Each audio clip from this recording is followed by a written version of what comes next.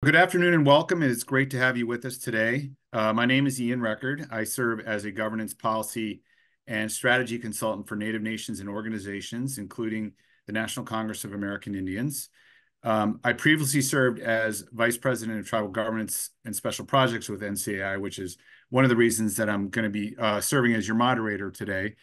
It is my honor to serve in that role for the second webinar in NCN's four-part series, which launches its groundbreaking Why Native Small Businesses Matter and How to Grow Them animated video series. This series is of 3 short videos, is designed to educate current and future tribal leaders, key decision makers, citizens, other Indian country stakeholders, and non-Native policymakers about the vital importance of Native-owned small businesses to the rebuilding of vibrant Native economies, and how tribal governments can best support the cultivation of a vibrant small business ecosystem in and around tribal lands. And in our webinar today, we will focus on how Native nations should assess the current state of their small business development environments to identify and implement solutions that will strengthen the institutional, infrastructural, and resource systems that Native-owned small businesses need to flourish. And to delve into this topic today, we are honored to have with us Heather Fleming and Derek Harder. Heather is co-founder and executive director of Change Labs, an organization supporting entrepreneurship and innovation on the Navajo Nation. She engages partners in and around the Navajo Nation to incubate, finance, and train new and prospective entrepreneurs in an effort to diversify local economies and promote innovation. Derek Harder serves as a business analyst with the Office of Economic Policy of the Lummi Nation Business Council, the governing body of the Lummi Nation. Derek is a part of the team at Lummi that has been working to grow the nation's comprehensive economic development approach, an approach that centers the cultivation of Native entrepreneurs. This approach is featured in NCAI's new Building Tribal Economies toolkit as an effective approach that other Native nations can learn from. Before we hear from our panelists, Heather and Derek, today, we are going to share the 3 animated videos. And I wanted to just give you a quick summary of those before we start playing them. The 3-part animated video series, NCI had this idea way back when I was still on staff, right before COVID. We came up with the idea, we secured some funding, and then COVID hit and other priorities took precedence, and rightly so.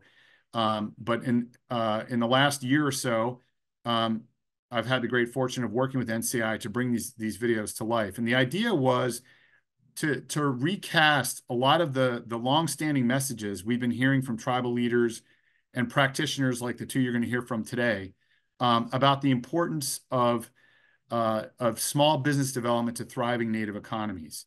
And we thought that this medium of animated explainer videos would be a very concise and compelling way for tribal leaders, key decision makers, citizens, and others to learn about what Indian country has been saying for a very long time, that Native small businesses matter, they always have, and that it's well past time for Native nations to really focus all of their energy on rekindling their long-standing entrepreneurial spirit.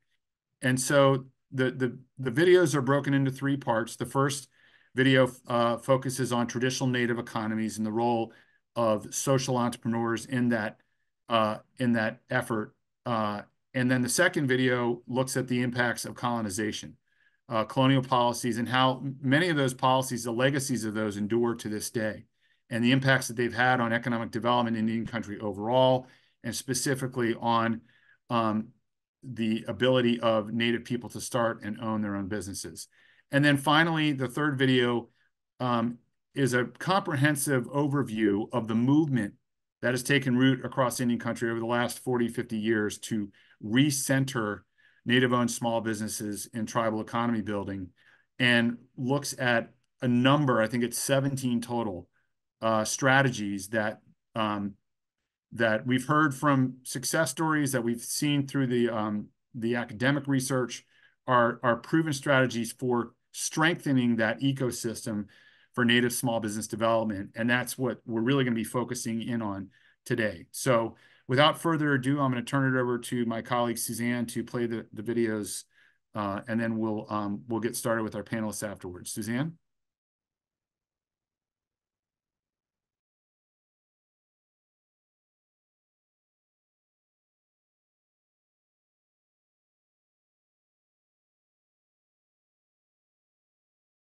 What is a native economy? It's the constellation of self-governed economic activities a native people choose to do together, in accordance with their cultural, social, ecological, and political values and institutions. The goal of a native economy is to nourish and sustain that people's distinct sense of identity, belonging, place, balance, and relationships with one another and the natural world, enabling them to flourish on their own terms. Since time immemorial, native peoples have flourished through their sacred design and maintenance of sophisticated, adaptive economies, often in the face of harsh conditions and changing circumstances. At the heart of a native economic life were robust, local, and intertribal systems of commerce. Everyone in the community contributed to these systems, male and female, young and old, leaders and followers. Rigorous training practices equipped individuals and groups with specialized knowledge and skills to make those contributions. These training practices also instilled the value of reciprocity, the profound obligation to play their designated roles, and a deep understanding of how community members' well-being relied on the contributions of others. They were basket weavers, food harvesters, canoe carvers, fishers, tool makers, large and small game hunters, hide tanners, corn growers, and the list goes on and on. Called social entrepreneurs today, they were resourceful and tireless. The community counted on them to sustainably produce and provide vital goods and services that promoted the common good, not just for today, but for generations to come. Traditionally, Native peoples also embraced a deep abiding commitment to recirculate these economic resources as many times as possible. They did this within the community through gifting and exchange, and beyond through wide-ranging trade networks with other Native peoples. They understood from long experience that by prioritizing this interdependence, or as some people call it, the multiplier effect, they would maximize long-lasting benefits of their economic contributions so all community members could flourish.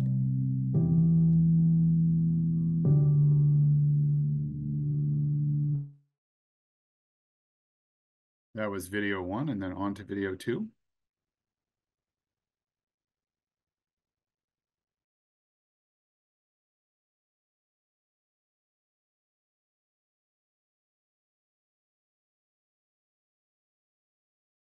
Colonialism turned Native economies upside down. It decimated Native governance institutions and trade networks and severed Native peoples from the places they depended on for their sustenance. Instead of prioritizing regenerative activities that cultivated, circulated, and grew local economic resources within and between Native communities, colonial policies and institutions extracted economic resources from Native communities for the benefit of dominant society. They did this until those resources were diminished or destroyed. A Native community's livelihood once depended on everyone in the community doing their part. But now, economic development involved only the few tribal leaders and citizens who were needed to secure the removal of resources from Native lands for the benefit of non-Natives. The economic health of Native communities was no longer determined by Native agency and production, but rather by outside market forces and the ulterior motives of states, Congress, the administration, and the Supreme Court. Meanwhile, Native social entrepreneurs, once the wellspring of Native prosperity, were actively excluded from this new economic equation. The devastating effects of this systematic suppression of Native economies endure today, including tribal economic strategies that focus only on launching large businesses that the tribal nation can own and operate, increasing federal funding to support community members and attracting outside investors to the community, limited opportunities for community members to play the valued economic roles they once did, which has made some people dependent on the government for their welfare and prompted others to take their talents elsewhere, a dynamic known as brain drain. Widespread disregard for Native entrepreneurs as an economic force, leaving them little access to the infrastructure, resources, and technical assistance needed to start and grow businesses in Native communities, and driving those who do largely underground. Weak local systems of commerce with few places for community members to get what they need, forcing them to venture outside of the community to do so. Severe economic leakage, where the financial resources a Native community has immediately leaves it before it can recirculate, greatly weakening their power to bring lasting benefits to the entire community. Limited community understanding of and appreciation for the core cultural value of doing business with one's fellow community members, and Native communities that are economically isolated from one another, with little, if any, trade between them. Overall, the systematic suppression of Native economies has left Native communities with limited ability to foster self-determined economic growth and long-term community prosperity.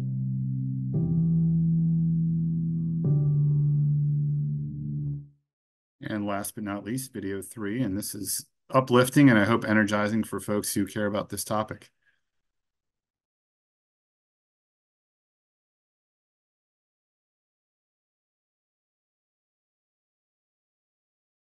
Over the past several decades, a self-determination renaissance has swept across Indian country. Tribal nations are uprooting the oppressive colonial policies and institutions that have greatly harmed their communities by once again seizing the reins of self-governance. In the process, they are rebuilding Native economies that enact their cultural values and long-range visions for a vibrant future. For a growing number, this means reconnecting with their age-old entrepreneurial spirit by making the cultivation of local small businesses owned by tribal citizens a central foundation of their efforts to revitalize tribal systems of commerce and foster sustainable economic growth on their own terms. These nations are forging blueprints for success, featuring effective strategies that are proving useful for other tribal nations. These include implementing a trauma-informed plan to help tribal citizens heal and become prepared to play the roles that revitalizing the tribal nation's economy require, codifying a comprehensive small business development initiative in the nation's economy rebuilding approach, and dedicating the financial and human resources it needs to take root and grow. Defining the distinct type of businesses the nation and its citizens should own, and how the citizen-owned businesses can help meet the community's needs.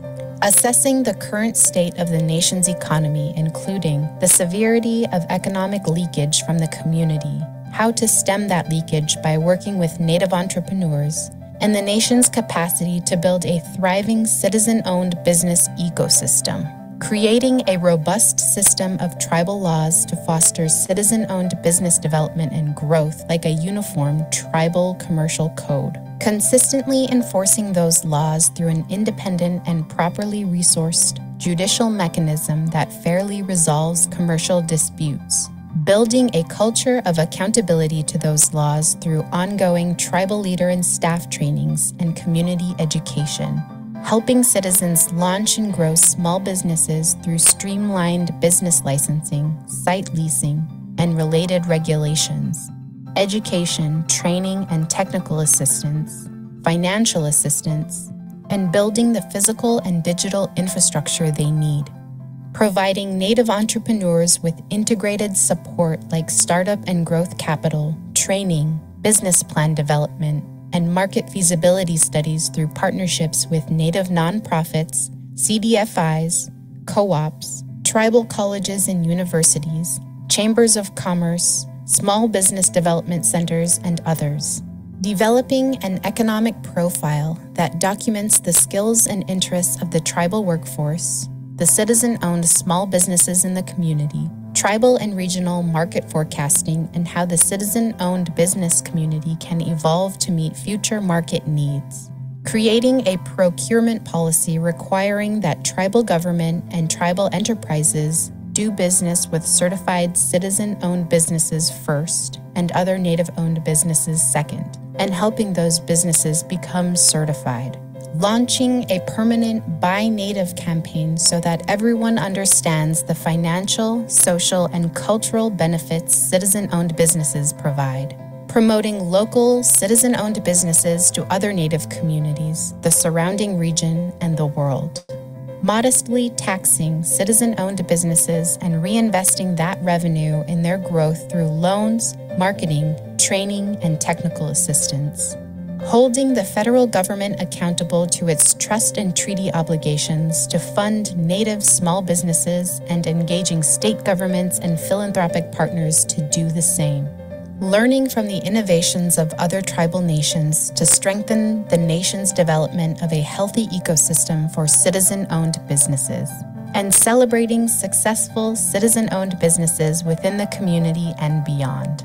When tribal nations embrace these strategies, they nurture a vibrant economy producing a multitude of benefits, including more local jobs, keeping more dollars circulating within the community, and keeping talented, hardworking tribal citizens at home, a reduced cost of living, and an improved quality of community life, the emergence of new role models for Native youth, and ultimately, a strong and resilient foundation upon which to flourish as Native people once again.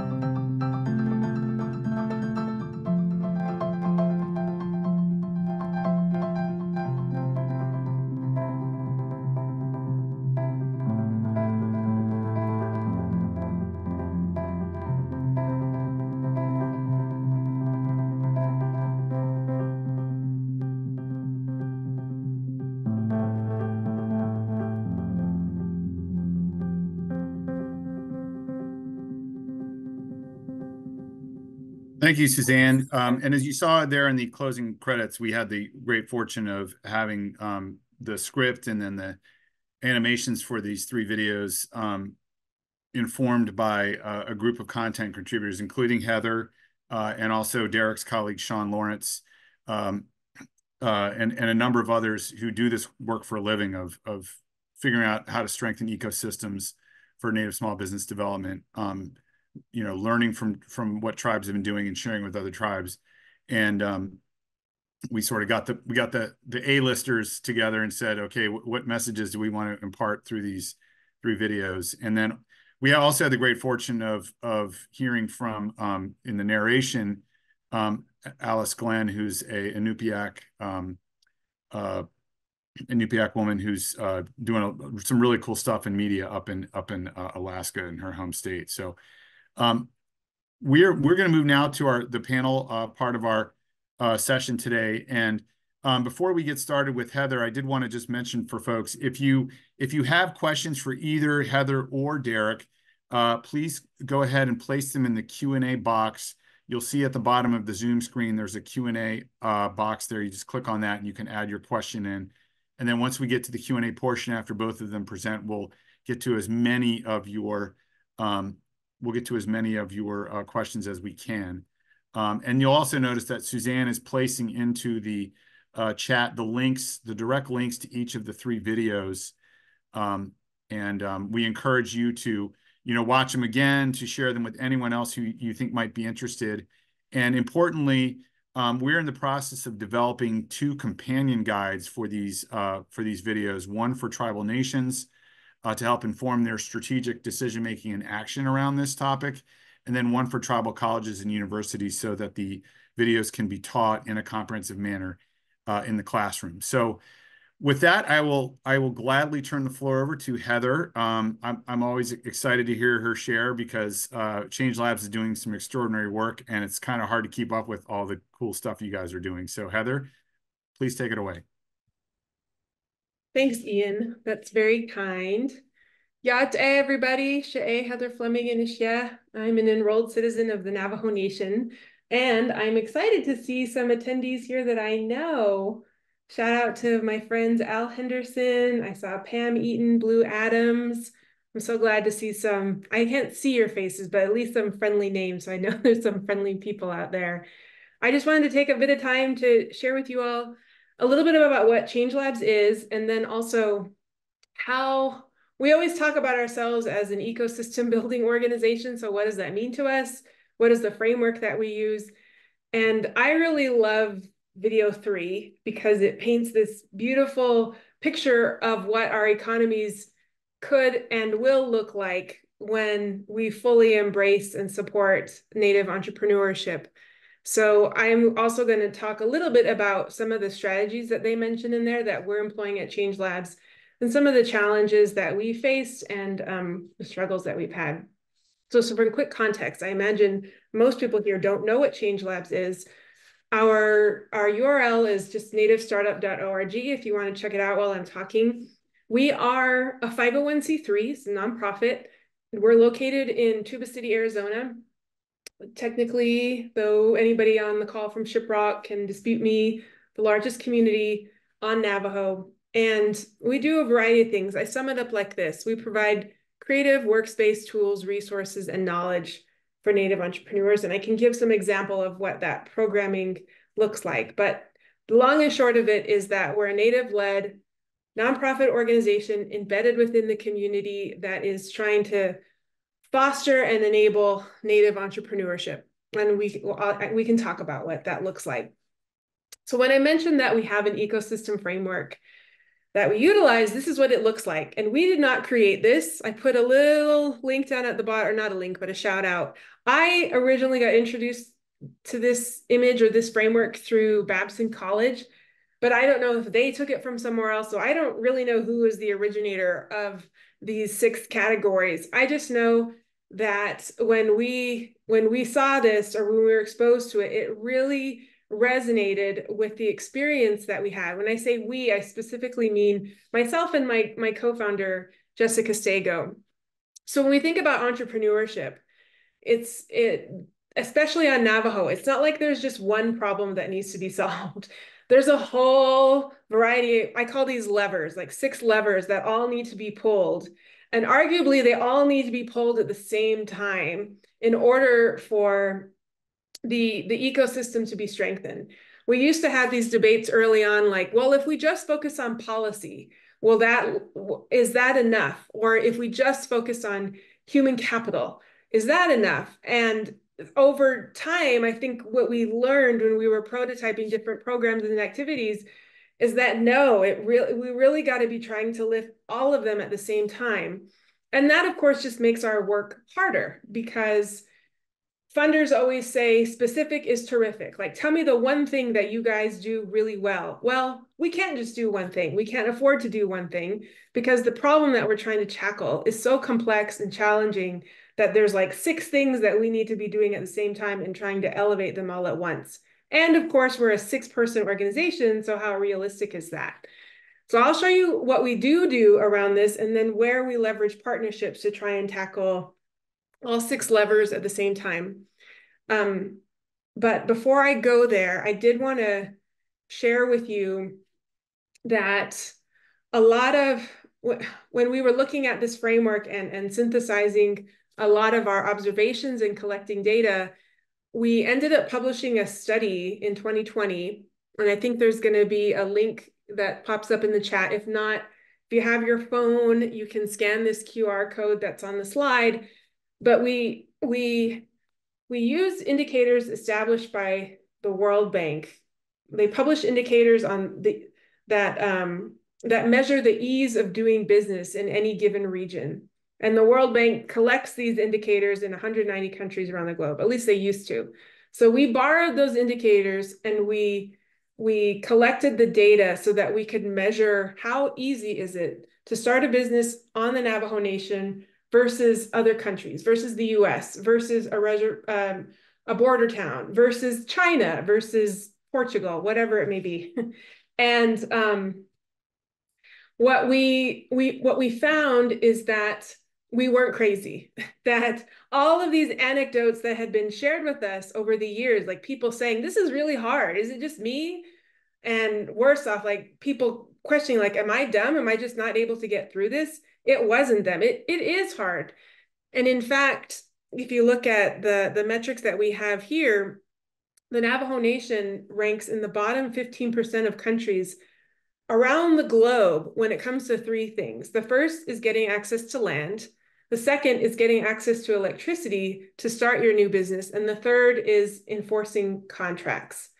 And that all just kind of feeds back into this ecosystem because for us, it was really important to establish this baseline so that we know how do we know the things that we're doing that we're making measurable improvements towards those things, or if we're just doing great stuff, but it's not actually doing anything. We're trying to be very conscientious of tying the things that we're doing to measurable outcomes that we can refer back to the baseline or like look back at our ecosystem. I definitely encourage you guys to check out that study if you have a time. There is an executive summary because I think it's 30 pages or so, but it was really an enlightening exercise for us. So in going through that process and also just, again, collecting hundreds of sticky notes over 5 years' time from entrepreneurs telling us what their challenges are, these are the 6 things that we kind of coalesce or synthesize as the issues that need to be tackled specifically within our community, Navajo, Western Agency, Tuba City.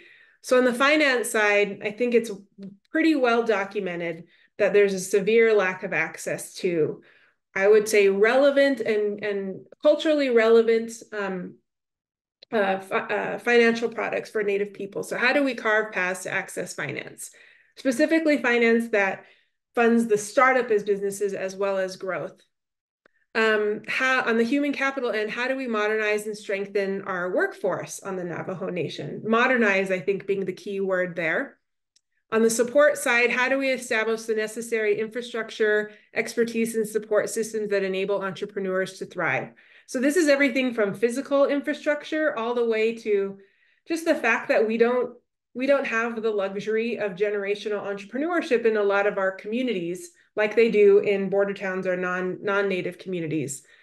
In fact, it's not even just about generational entrepreneurship. It's just about the fact that some members of our community don't even like the word entrepreneurship or business or that you could even be accused of being an apple by even going down that path in the first place. So how do we create those role models? Or shifting over to the next lever, what are the cultural aspects that we need to address?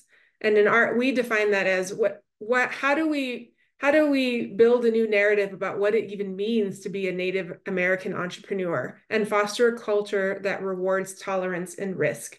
And I would say that's an underlying thing to everything that we do at Change Labs. It's not like there's a program focused on culture.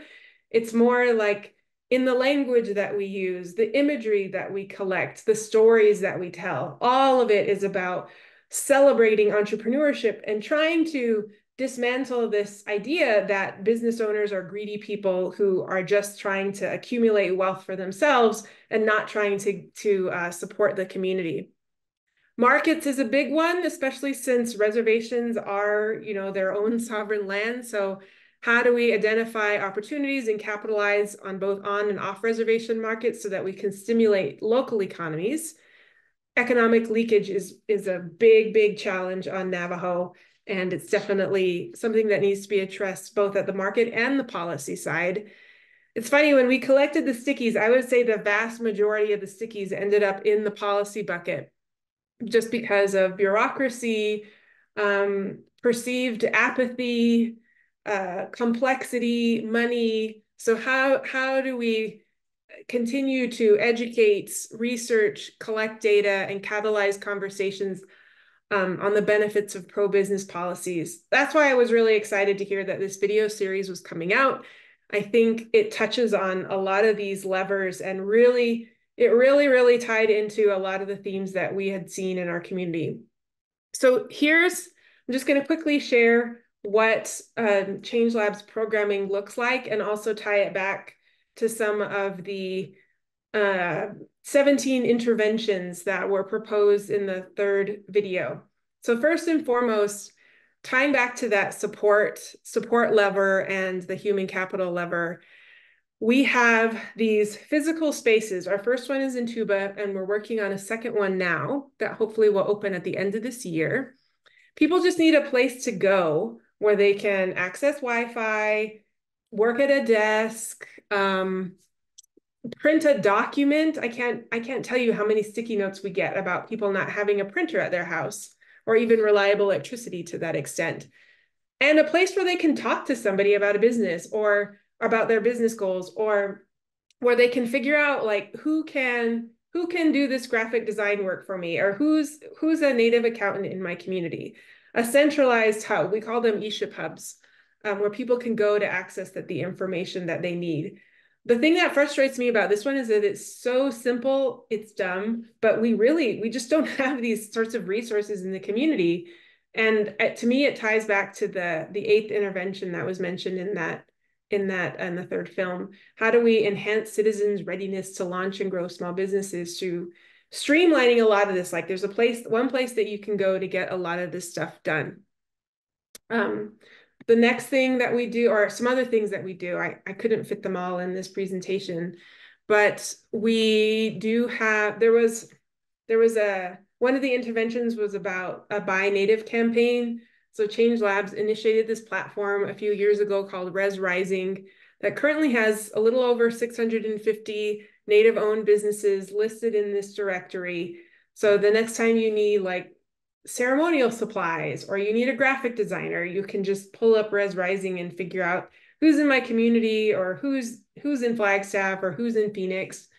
And I think there's a lot of efforts like this going on right now, which is great. We're actually looking to partner with another organization that can do this better than us and to kind of hand off our database to them. But I think this is the kind of traction that we need, is because so many of our businesses are invisible, how do we help make them more visible? And then similarly, we have a platform called Build Navajo that's all about simplifying the business registration process on the Navajo Nation. So that goes back to this idea of how do organizations or tribes like streamline information, make it consistent, make it accessible, so that it's not such a hindrance to start a new business. We also have I would say this is probably our flagship program. A lot of people know us for our business incubator. My co-founder Jess started the business incubator many years ago. This will be the 10th anniversary. Is it? What year is it? Yeah, 10th anniversary, 2024. We are actually changing the incubator quite a bit this year. Very exciting, but it's all about how do we bring together these community of entrepreneurs who always tell us that they feel very isolated and that they even receive backlash sometime for trying to do what they're doing. How do we bring them together so that they can meet other people who are like them and learn from their experiences, create new shared experiences, celebrate each other's success, and also kind of as a team, as a group, kind of identify where the gaps are and where we need to build capacity. Well, I can tell you many times when we have these alumni gatherings or these groups coming together, they all recognize like we need more accountants, or we need more graphic designers that are on the reservation, or we need a photographer in this community who can do brand photography. I think that's fostering and building that community has been a really big learning for us. And then I'm glad to see that Al Henderson is on this call. Al Henderson was one of the co-founders of the Diné Chamber of Commerce back in the day. And we currently collaborate with them and also another Navajo nonprofit called the ACES School on our policy advocacy. And the intervention that was mentioned in the video is kind of like assessing the current state of a nation's economy, economic leakage, all of that, and then creating a robust system of tribal laws that foster citizen-owned businesses. There's so much work to be done here. It almost feels overwhelming at times, which is why we don't try and do this on our own. It's a coalition-led initiative. So at the moment, what we do in partnership with other organizations is we run these public policy events. It's called All Roads Lead to Chaco Canyon. And it's primarily an education event where we take research like what we've done, that study that I shared, doing business on the Navajo Nation. We did one on tax legislation. We're about to publish one on how you can ease the lending environment on the Navajo Nation, bringing that information back to communities, back to our elected leaders, back to our executive offices, so that we can begin to just be more mindful of how and when we create policies and don't create an over-regulated environment for businesses. The last one that I'm going to mention, and I'll pause, is lending. You know, access to finance is such a big gap for us, and we have a microloan program that currently awards loans up to 10K for startups, but we're expanding that.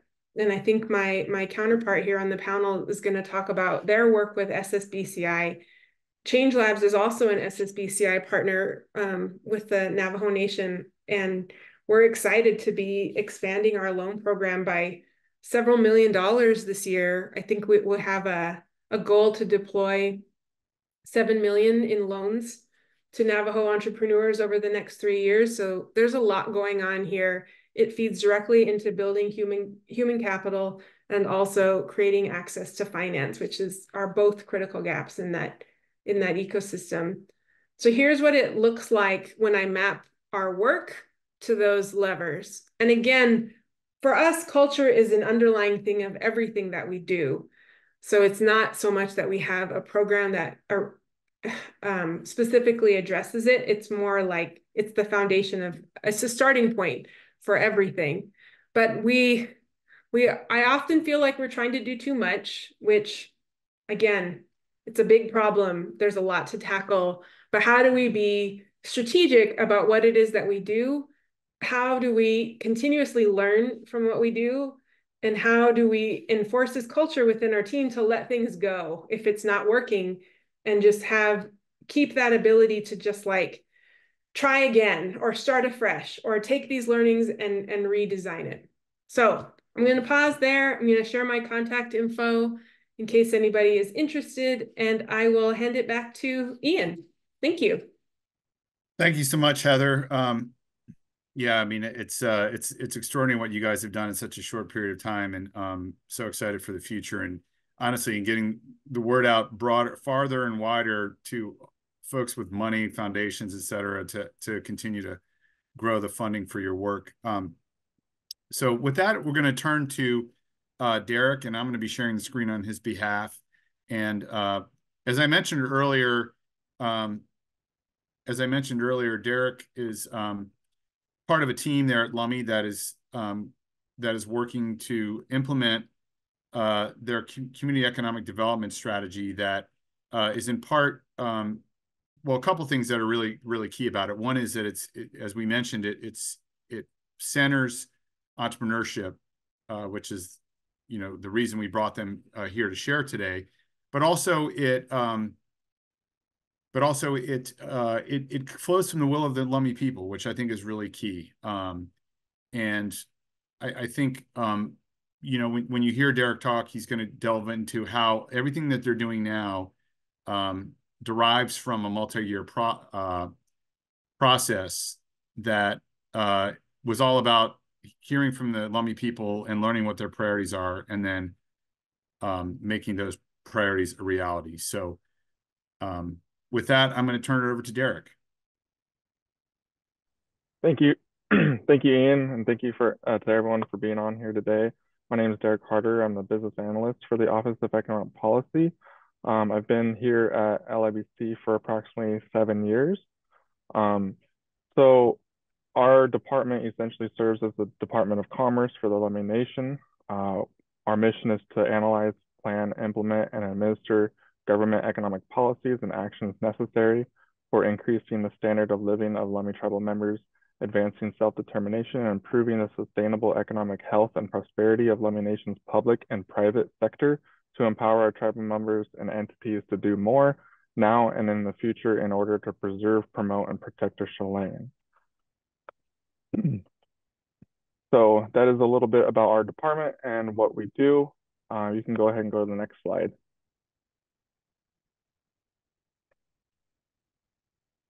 The Lummi Nation is a sovereign and self-governing tribe. The Lakhtamish have called the Salish Sea home since time immemorial. For millennia, the reef net was key to our way of life, which is known as our Chelangan, enabling us to feed our people and trade with other nations. In 1855, the Lummi Nation and the United States formally recognized one another and signed the Treaty of Point Elliott. Today, our homeland is the Lummi Indian Reservation, which is actually approximately 13,500 acres. The Lummi Nation continues to govern its own affairs, investing in the education and training of our people, developing our economy, and holding true to our values. Our mission is to promote, preserve, and is to protect, preserve, and promote our Chelangan. Next slide, please. And so this is a little bit about the Lummi people. We have the largest tribal fishing fleet in North America. There's approximately 500 tribal fishermen and women. Top left is king salmon, which is commonly fished here and throughout the Salish Sea. And on the right is the Dungeness crab, which is very popular in this area. Bottom left is another Lummi fisherman holding a halibut. And in the middle image is herring, and on the right is sea urchin. All of these is the Chelangan of the Lummi people. It's their way of life. It provides sustenance for the people and economic prosperity. As for the reservation population, there are 5,322 enrolled Lummi tribal members. Approximately 53% live on the reservation, which is about 2,800. The Lummi Nation provides social services to all spouses and children of tribal members, resulting in a service population of over 16,000. One thing that wasn't mentioned here is the service population also includes other tribal members enrolled in other tribes throughout the United States that are living on the reservation and throughout Whatcom County.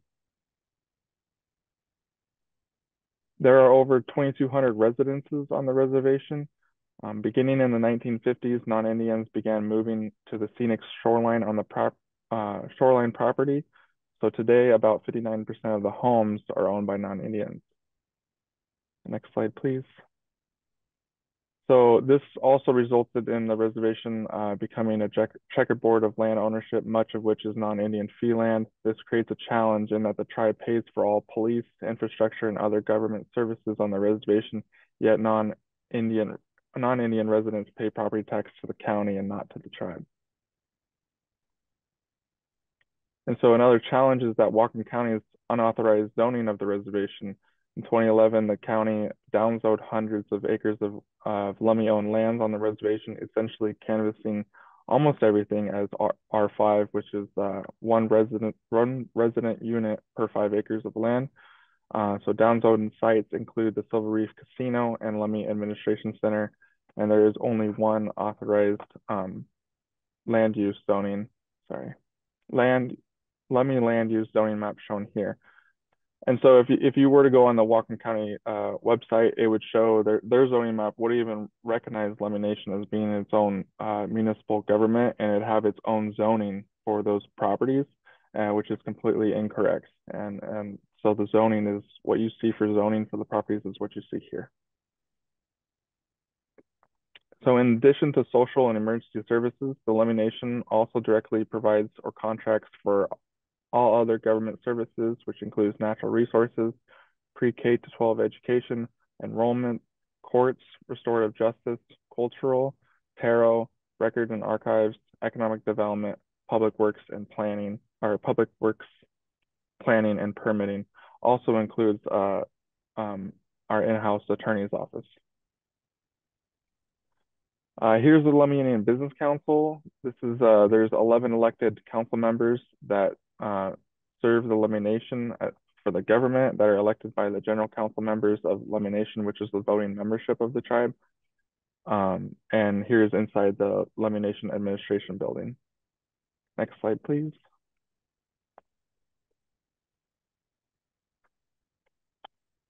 This slide shows our Lummi Nation enterprises. We have two economic enterprises. The main one is Lummi Commercial Company, which runs the Silver Reef Casino. They also own and operate the Loomis Trail Golf Course and 3 convenience stores located around the Lummi Reservation, which includes one of them being off reservation next to I-5, known as the Salish Village Fueling Center. Another economic enterprise not listed here is Lummi Development Holding Company, and they have many other subsidiaries underneath them. The Lummi Indian Business Council SEDS, we just had an update last year, 5-year update, so 2023 to 2027. It's used as a guide to understand the regional economy, description of current economic and demographics of the region, SWOT analysis, our industry clusters, lists economic development goals and objectives, and clear lines of communication and outreach within the general public, government decision makers, and businesses. So the overview of the process, annual revision, there's also a 5-year revision. There is a SEDS committee that overviews that. My coworker, Teresa Taylor, is the one who updates the SEDS every year. And so that is as part of a grant through the Economic Development Administration, EDA.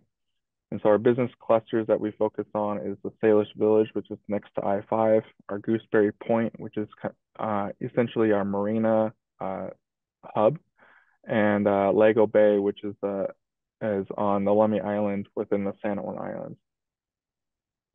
So the data we focus on is economic impacts, educational attainment, population and employment projections, housing, household income, the poverty rate, unemployment rate, age, and veteran status.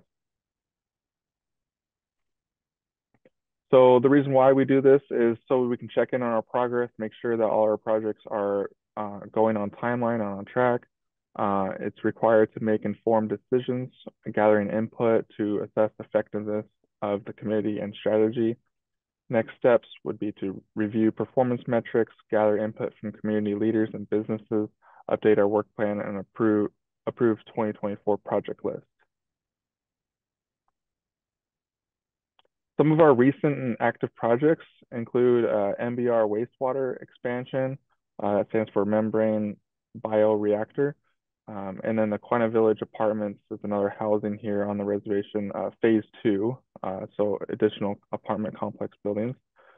Our Schlangen Village transitional housing, which was just finished last year, which includes 4 buildings of 4 units each.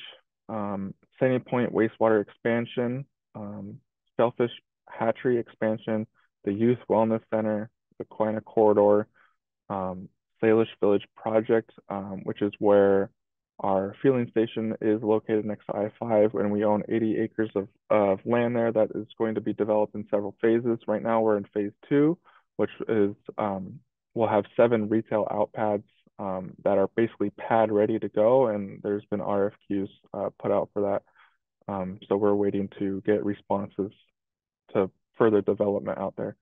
And then our Fisherman's Cove store, which is down by the Gooseberry Marina cluster. Some other projects that weren't included here was our Northwest Indian College. They're expanding a new health and wellness center, which includes a gymnasium and fitness center there on the campus for their students to provide, and essentially provides a new gym for the men's and women's basketball teams. They didn't currently have a home gym, so they're really thankful that that's being built now. So Derek, quick question. I noticed there's Lummi Vendor Marketplace here listed at the bottom of the slide. Can you share a little bit more about that, given that I assume it's focused on your entrepreneurs? Yeah, sorry, I missed that. It was cut off on my screen. The Lummi Vendor Marketplace, we were awarded a $4.6 million grant in 2022 from the EDA. and that's to stimulate economic growth for our tribal entrepreneurs in the area. It's actually much similar to the hub that Heather was talking about. Uh, some of the most common barriers to entry for small business owners is access to capital and a location for them to run their business.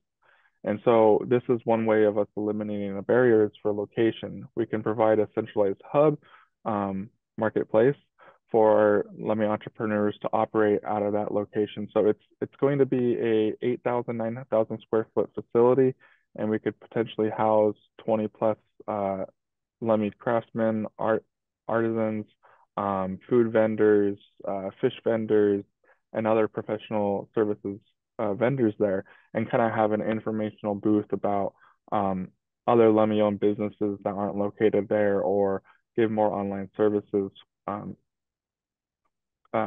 to the community. And so it'll be located on the northwest corner of the Lummi Indian Reservation, closer to the city of Ferndale and closer to the interstate. So it also won't be as rural towards basically the Lummi Peninsula, so it would be more easily accessible for consumers.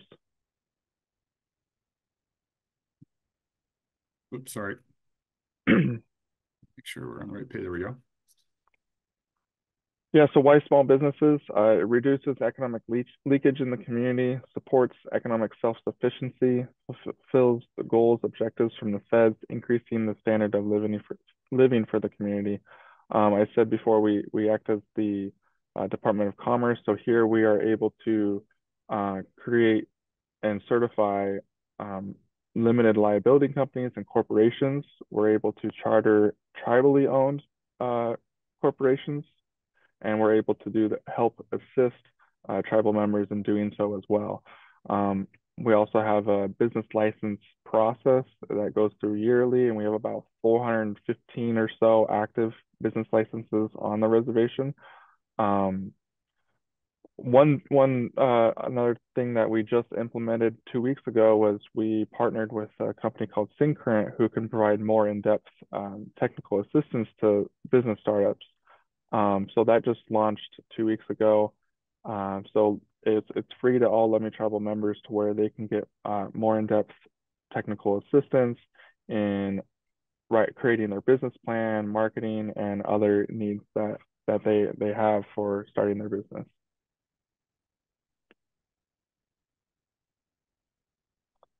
So preference in contracting is related to our procurement policy. If we're going to contract with anyone, we need to have a native preference first. Essentially wanting to do business in Indian country, you have to give justification if you're not going to do that, if you're going to sole source a contract. That's kind of more just in-house policy. And as I mentioned earlier, we were awarded the EDA grant to construct the Lummi vendor marketplace.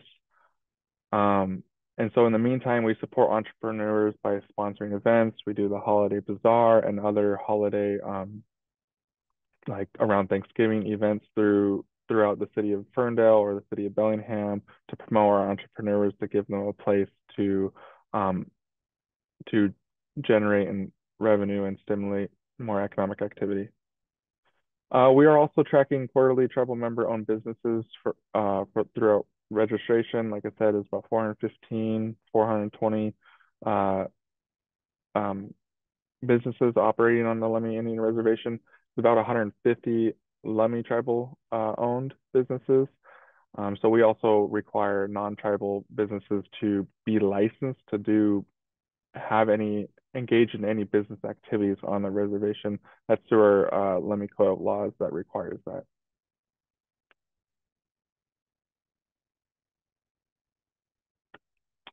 That is it for today on our side for Lummi. So if you have any questions, please drop them into the Q&A chat, and we'll get to them there. Thank you. We do have a question for you, Derek, right off the bat. What was the name of the company working with the Lummi Nation with TA for business startups? I don't know I think you mentioned. Yeah, Syncurrent, Syncurrent. Syncurrent, okay. And then we had another question, and this is for both of you. do you have or do you know of a database available out there, I assume online, for grants and funding available to native-owned small businesses? Like where do you guys send if you can't lend to the native-owned small business yourself? What do you connect them with in terms of potential sources of capital? I typically send anyone looking for loans to Lummi CDFI, Community Development Financial Institution.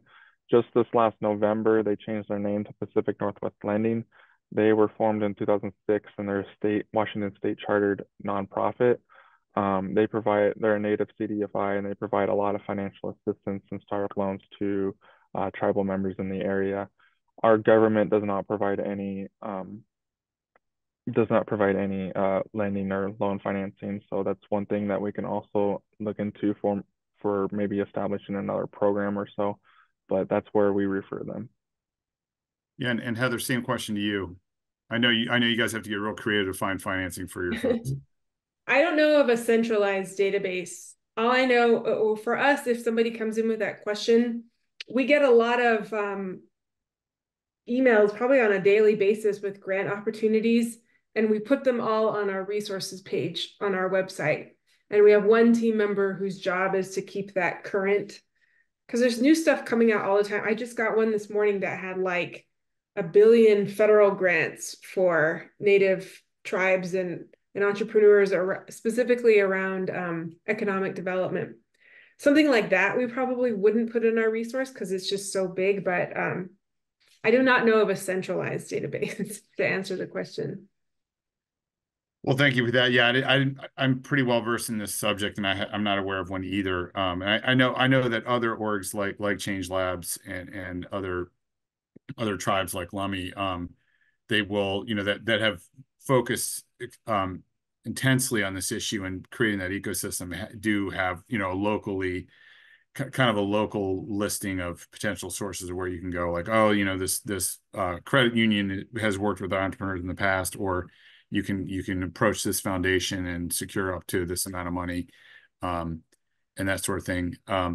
I think in my work with Native community development financial institutions, and Derek mentioned Pacific Northwest Tribal Lending, which is chartered by the Lummi Nation to serve the financing needs of Lummi citizens. That there's a real need for that long-term patient capital to be invested from the outside in native CDFI so they can offer low interest business startup and business growth capital to native entrepreneurs, because it's key, because not every native community has Change Labs, not every native community has a tribal government that has built out the infrastructure for entrepreneurs to the degree that you guys have. And having those native CDFIs with not just the loan capital, but the ability to invest that intensive one-on-one time you need to make sure that the entrepreneur knows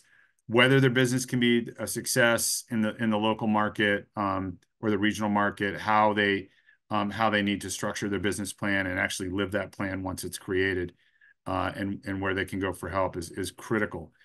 Derek, I had a question for you as we're and we encourage attendees to put any other questions they have in the chat. But question for you, we were chatting briefly before the webinar started about the fact that all of the work that you outline now at Lummi really grows out of a multi-year citizen engagement process that Lummi went through called Lummi Ventures, where you did this intensive engagement process with citizens from all tribal members from all walks of life in the community, and sort of distilled out what's the consensus of what they want to see for Lummi's future, culturally, economically, et cetera. And within the economic realm, it really was, we want our entrepreneurs to be uplifted, to be supported in growing, and we want to grow the number of them and the size of them and things like that, and make sure that they have every chance to live the business life that they want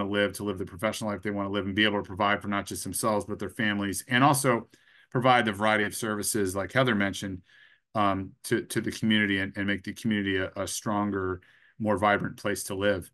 Can you talk a little bit more about how that that that origin story, if you will, now drives your work? Yeah, thank you, Ian. The the Ventures Promoting Prosperity Plan started in 2004, and that was from a grant that was received from the Northwest Area Foundation. And so that started in 2004, and that was long before I started. I started working LIBC in 2017, and that program stopped in 2016. But it paved the way by identifying the values that Lummi wanted to go by to essentially set up what's today our office, which we implement those policies and programs and other sorts of code revisions and recommendations like that. It also started something I forgot to mention in the presentation was our small business incubator. That was first started in 2007 by our native city of I, and then it was the management was handed over to us in 2017, and our office currently manages what's called the Thiessen Center. It's a small business incubator next to I-5. We have about 11 to 13 tenants there that operate their small business. We give them it's another tool for providing that location. And then if they need any business plan assistance or technical assistance, they would utilize us. Any sort of needs or modifications they need done to their buildings. Like one instance, we had a hair salon business owner working over there, and she needed expansion because she was actually serving her clients and growing a lot. And so we had torn down a wall in there, expanded the area, and it suits their needs. So they start their business and grow in there, and then eventually they'll graduate and then move on to their own place throughout the county, whether they want to operate, and then we can then take on another tenant in that time. Unfortunately, COVID-19 has really put a damper on all that, but we're now readjusting and recovering from the effects of the pandemic. But it's been pretty successful, and so the Lummi vendor marketplace will also go hand in hand since there's such a high demand for Lummi owned businesses that need a location to operate their business.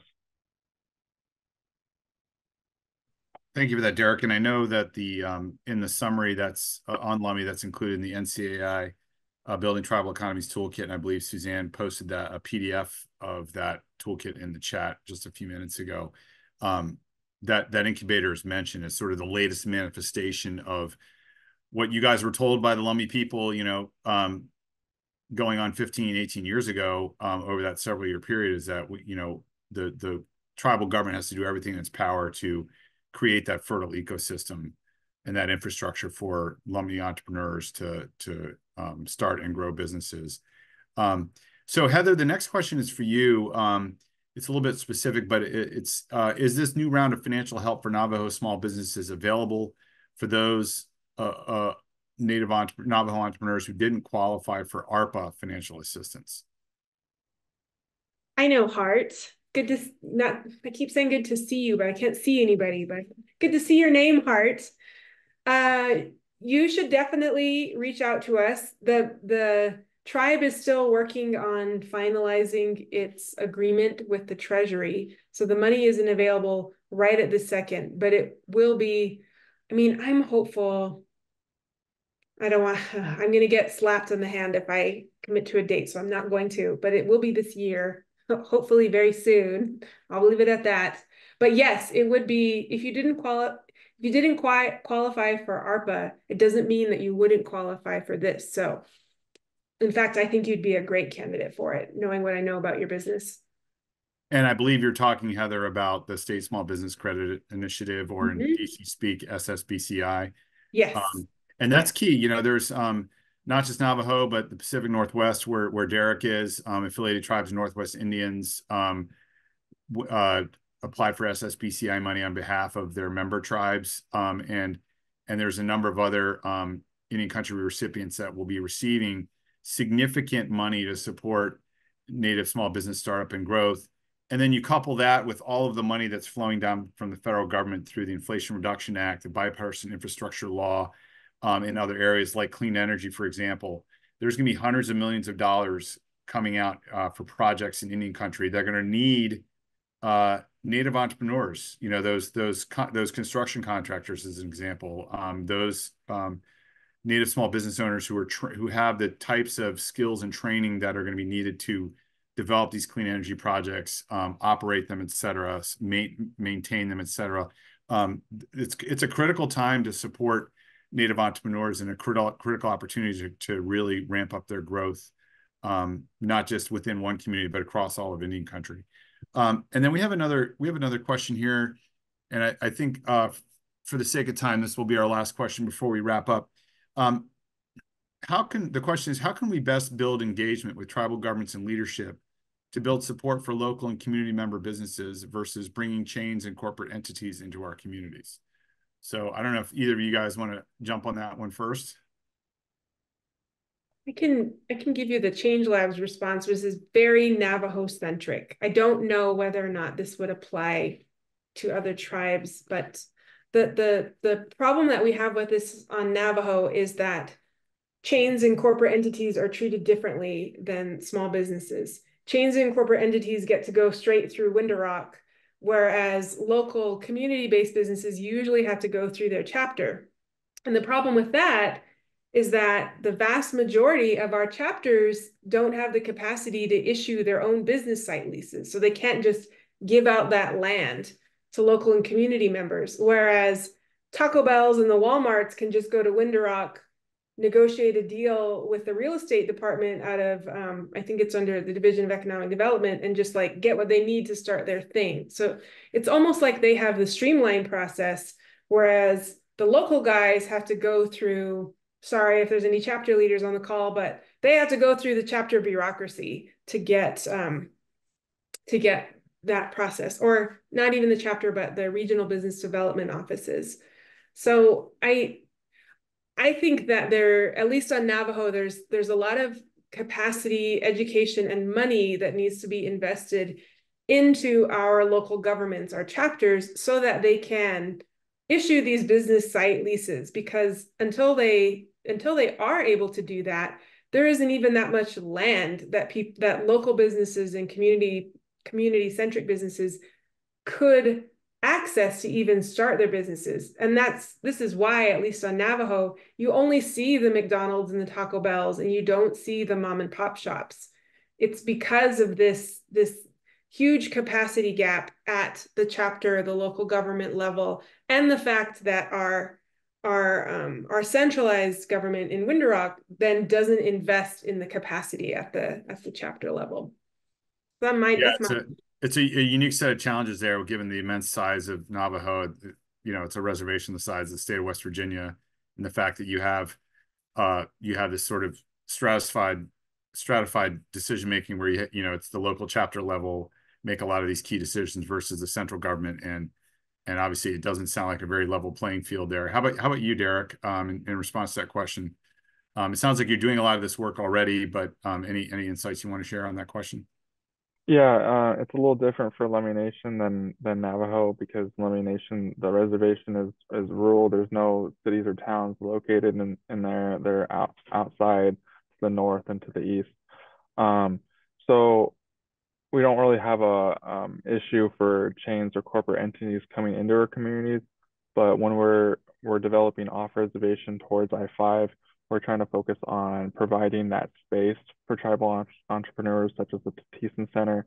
In our Salish Village Phase 2 construction, we're going to have some retail outpads, and it might have some chains or corporate entities that lease there on our lands through a trust land leasing. But we're also going to provide another outpad strictly for our Lummi entrepreneurs. So it's going to be another space for them, just like the Tithisen Center. And so that's one way we're trying to promote them and have that support for our local community members. Awesome. Thank you so much. We just had another request, Suzanne, if you can place the video links in the chat for folks that may have arrived late to the webinar. Like I said, we would love it if you guys watch them again and really absorb everything they have to say. And then if you have the urge to share them with others, that's the whole point of it. We want these to go viral, if you will. and get as many eyes, as many important eyes as possible on the videos, and then connect folks in with the related resources that we're going to be finalizing and releasing over the next few months. I wanted to just close. First of all, well, before I close, I want to thank Heather and Derek. Great job from both of you. Learned so much and eager to learn more. And we are going to be making, once these videos from all 4 webinars are finalized, we'll be NCAI will be posting them to the YouTube channel, and then eventually a link to them from the NCAI website, as well as some related resources for those of you who are interested in this topic. As I mentioned at the outset, this is the second webinar today in our 4-part webinar series. And so next week, we're going to have webinars on Tuesday and Thursday at the same time, 3 p.m. Eastern. And on next Tuesday, January 30th, we're going to hear from 2 other, I would call them success stories from across the Indian country. St. Regis Mohawk tribe and what they're doing to uplift their tourism-based entrepreneurs. And then the Confederated Salish and Kootenai tribes in Montana, who have, from my perspective, probably the most advanced and most effective tribal procurement policy anywhere in Indian country that mandates that the tribal government and tribal enterprises do business with small businesses owned and operated by their own entrepreneurs. And so we're going to be hearing their stories. And then on Thursday, February 1st, we're going to be hearing from Lakota Vogel, who runs Four Bands Community Fund, one of the oldest and largest Native community development financial institutions. And they're heavily invested in cultivating Native-owned small businesses. And then Pamela Standing, who runs the Minnesota Indian Business Alliance, to talk about the role of partners with tribal governments in creating this ecosystem for Native entrepreneurship. And so you should be already, all of you here on the webinar should already be registered for all 4 webinars. So you should already see Zoom calendar invites automatically appearing in your calendars. But there's a registration QR code there in case you want to share it with others. And I believe, Suzanne, before we depart, if you want to put the registration link in the chat one more time for folks. And we really appreciate your time today. We encourage you to join us again next week and spread the word about these webinars and the videos. And we're excited for the kind of conversation that this is going to deepen across Indian country. So with that, have a good afternoon, and we'll see you next week.